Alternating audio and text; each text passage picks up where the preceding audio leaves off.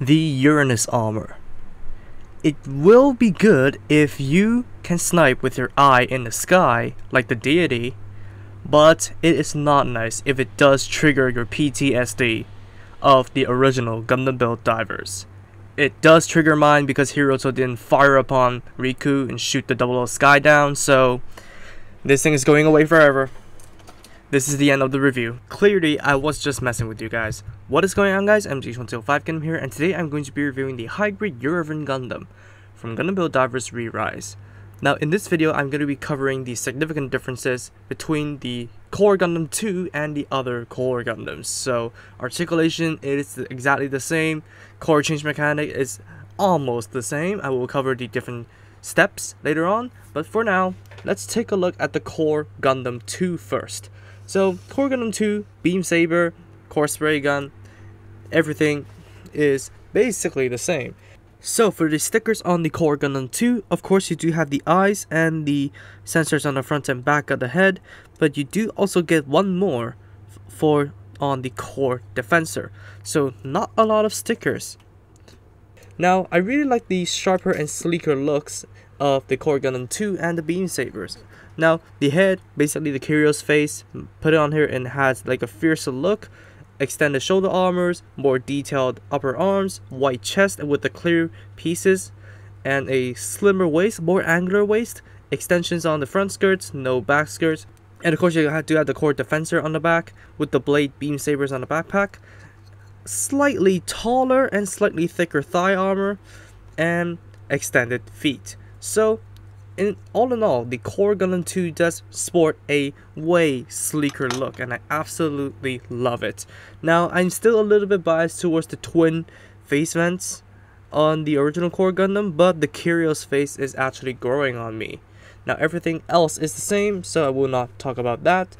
But, first of all, the Beam Sabers are a little bit of a point of attention, because look at this. The hole is a plus sign. Now, looking at the posters, I actually thought that they would do what they did with the Reborn's Gundam, provided us with a circle and a dash, basically a middle C shape, so as to plug on circular beams and also flat beams. But no, they made a plus sign so you can only put in flat beams. However, the breakthrough is you can put the blade beams in different orientations. That's basically it. Or, alternatively, if you store it, first of all, you can have the blade facing front, or you can have the blades facing towards the side. So basically you have 4 directional choices for mounting on the Beam Sabers. I do not want to risk breaking the pegs right now, so I really don't want to push it in, but yeah, it's just different aesthetic choices. Now, the kit does come with 4 beams, 2 short ones for the Core Beam Sabers, and 2 long ones for when it is docked with any sort of armor. So, nothing has changed there. So the only proper unique accessory is the Core Defensor on the back. Now, as you can see right here, it is being mounted onto the back, and yeah, you can see the glue over here because it doesn't mount well onto the backpack. Like, it sometimes just falls off, but I do not know if it is on this kit in particular, because by this time I would have already bought the 3 remaining Uraven Gundams that I need for custom and to prepare for the other 2 armors, so I will have to test it out on those kits. But as for this one right here, it doesn't really mount well onto the backpack. So, it's not really too good functioning as a backpack. And yeah, it does have moving parts. So, the connector over here just click into 3 points. So, there's the straight position, and of course, yeah, the nose cone. It doesn't sit inside of the pegs at all.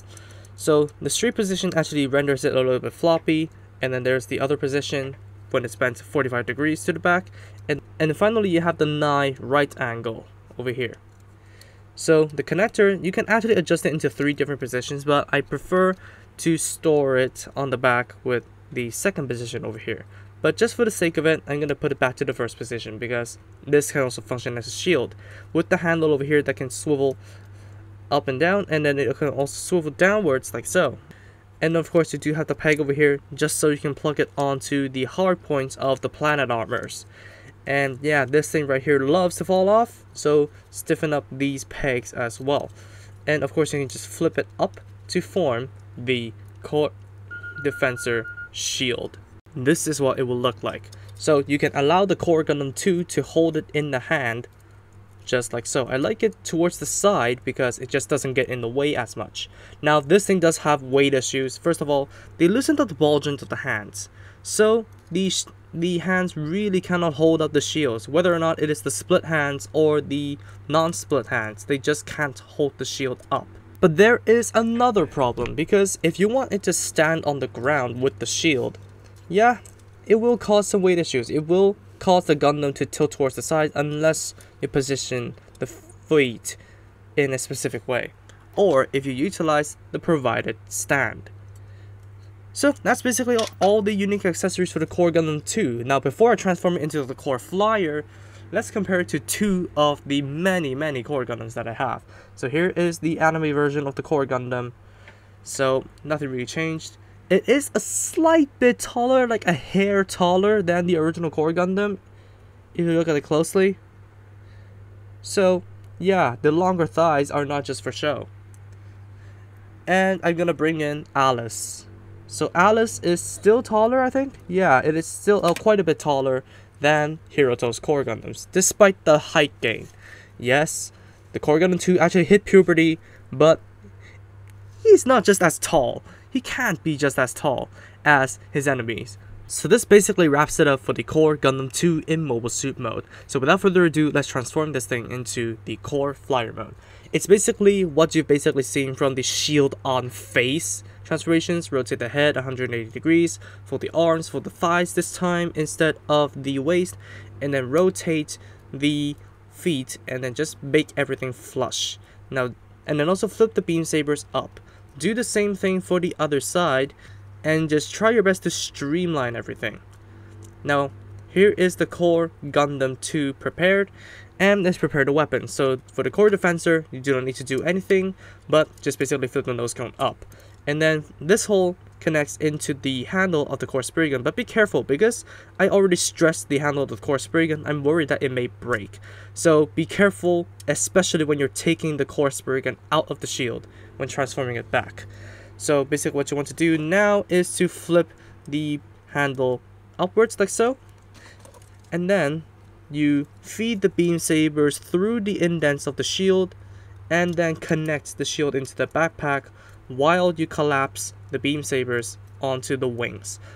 So this is the Core Flyer mode, and I have to say it is one of the better looking shield on face transformations in my opinion, because you can basically just hide the entire Gundam from up top. Of course, if you look at it from the bottom, it's still the Core Gundam just looking into his shield in misery for not defeating the Alice Core Gundam on its own.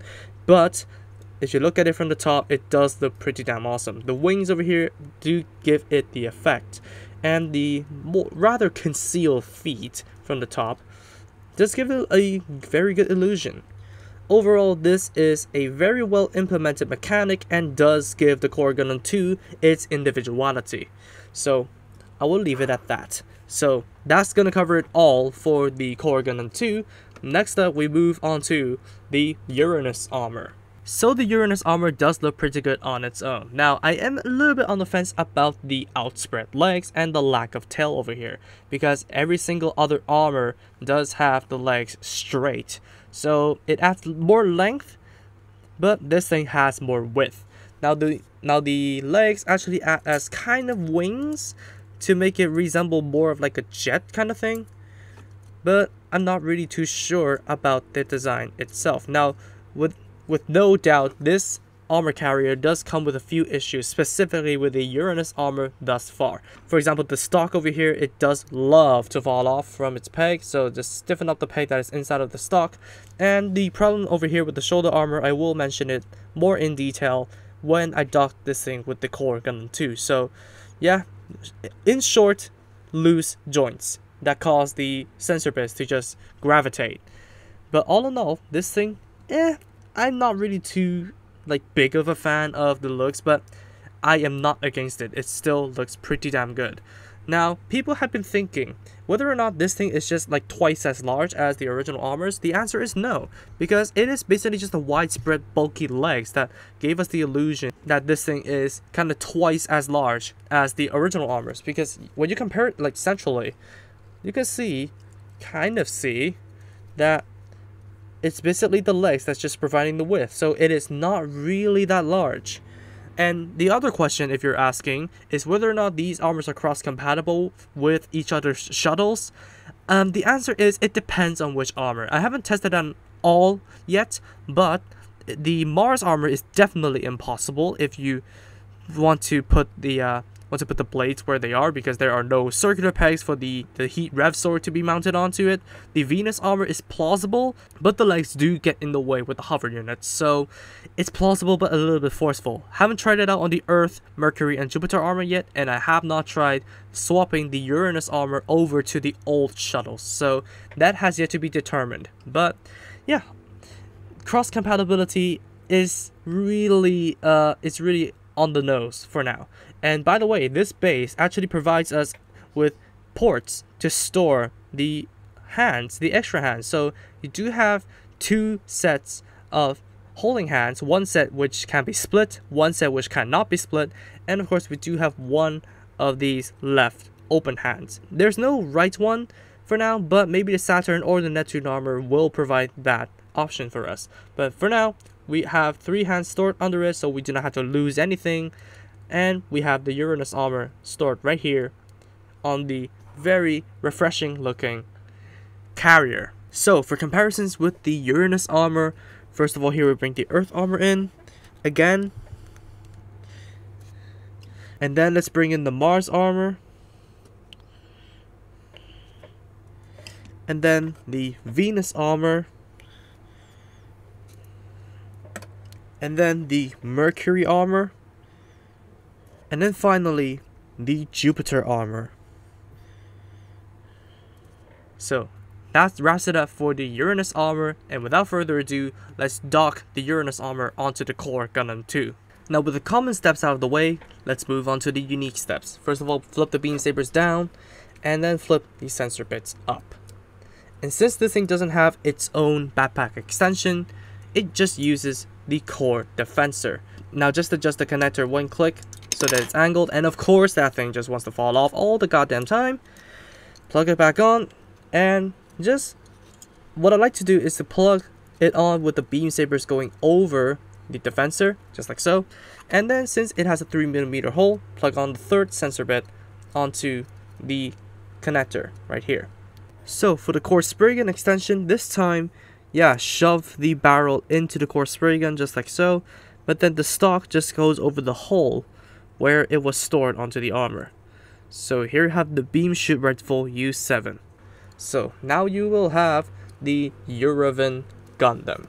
So the Uraven Gundam does look pretty nice. I love the bulk that the armor gives it. And I just really like the quad V-fin and the color scheme and all kind of stuff. It just works. Like this thing, of course, it just screams H1 Folk Lancer because it does have the purplish navy blue for the armor. And you do have the gigantic plasma diver missile like core defensor on the back. And of course, the sensor bits do look like the shield dots rifles of the H1 Folk Lancer. And all in all, this thing just looks pretty damn good. And I really just like how the back sections over here do not only serve as hidden compartments for the feet, but it does also serve as thrusters according to the detail right here, which is pretty damn nice. Of course, you can go without the gigantic butt shield if you do not like it, because the rectangle on the back does fit 3mm pegs really well, so you can go without the butt shield. But as for me, I'm going for anime accuracy, so the butt shield has to be included. Now for extra stickers, of course you do have the metallic green sensors on the sensor bits, and of course we do have the ones on the leg sensor bits, which are really nice. I never expected them to add the leg sensor bits at all, and they actually went full out with full color separation and a full-on sticker. Color separation that is so good that they actually fed the thrusters on the side panels over here through the white piece instead of wanting us to paint in the black ourselves or use a sticker, which is really nice. So overall, the Uraven Gundam is pretty damn good just on its own. Now the accessories, let's talk about what is on the body first. So of course we do have the sensor bits mounted onto the back and the shoulders. And the ones on the shoulders has a hinge so you can flip them out, but the hinge is extremely loose. So they really just like to pop back into the track and flop back to the position they were in. So I wouldn't recommend using this, but it's a pretty good feature when you tighten it up. Now, of course, you can send these sensor bits out and plug onto the many hardpoints of the Uraven Gundam. So you can plug them onto the gauntlets, and of course you can send them out. And unless you have an Action Base 5, which gives you the hold-to-hold adapter, you will not be able to send them out. So you just plug the Uraven's sensor bits onto the Action Base just like so. But then again, you have to have an Action Base 5 in order to have those adapters. Next up, of course, we are going to talk about the leg sensor units.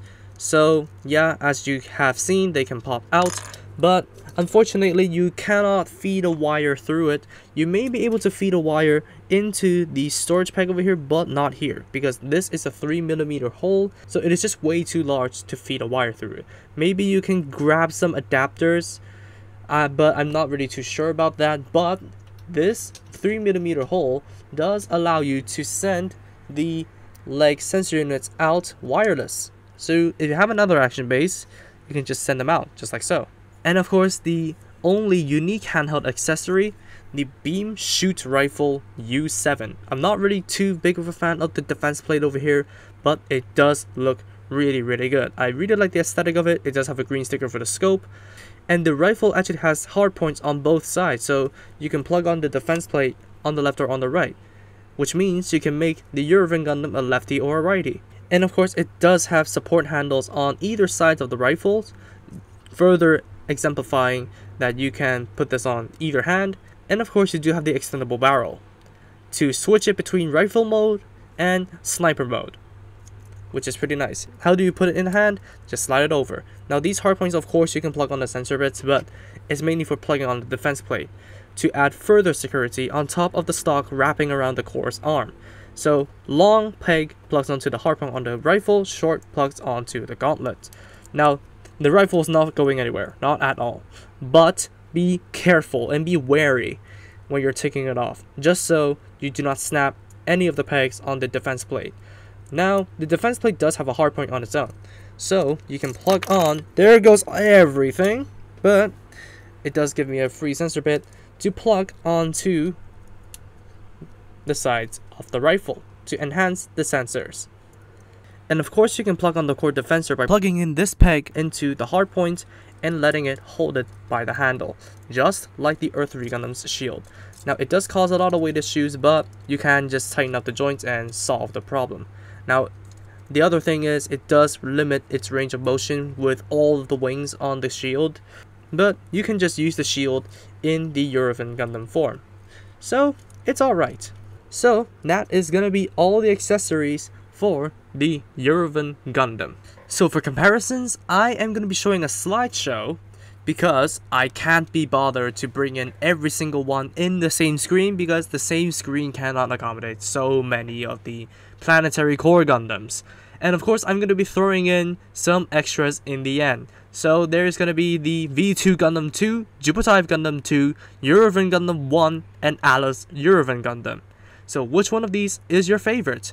And basically it displayed yes, cross compatibility. So this wraps it up for the Uraven Gundam review. What do I think of this kit? Well, let's get the issues out of the way first. First of all, I really do not like the joints in the shoulder armor. They love to flip back and forth on their own, so definitely stiffen those joints up. Second of all, the core defensor, yeah, it doesn't really plug onto the backpack at all, so stiffen that peg up.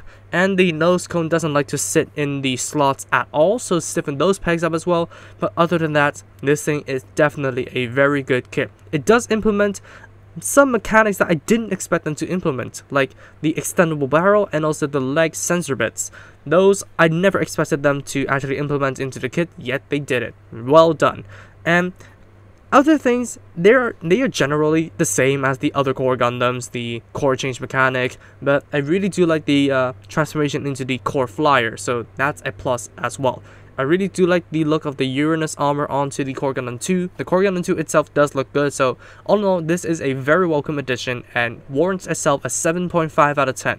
Now, it doesn't top the Jupitive for the 8 out of 10 that it has because of the issues, but then again, stiffen those joints up and you will be grand. So I will recommend this thing to you guys. Definitely go ahead and pick it up. Plus, it is relatively cheap, so why not? It's a bang for your buck. And extra set of armor, extra core Gundam, nobody will say no. So that's it for me. Thank you all so much for watching this video. If you did like it, please be sure to drop a like, comments, and also subscribe for more Gunpla reviews, Gunpla news, and all that kind of stuff. Subscribe to the featured channels on my channel page if you haven't, and I'll see you all in the next video.